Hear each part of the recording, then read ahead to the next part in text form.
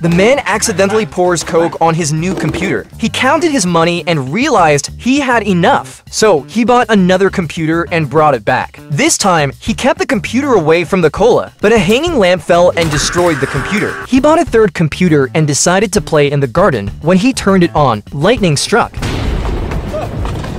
For the fourth computer, the man saw that it was a sunny day outside, so he continued playing in the garden. Unbeknownst to him, a brick slipped out and directly hit his computer. Later on, the man's computers kept getting ruined in various ways. While playing on the roadside, a passerby bumped into him, causing both him and his computer to fall into the water. While playing in the kitchen, he accidentally threw his computer into the microwave, causing an explosion that wrecked the kitchen. The man's room was filled with more and more computers, and eventually, he reached his breaking point. He decided to turn on a computer in the wilderness, and in the next second,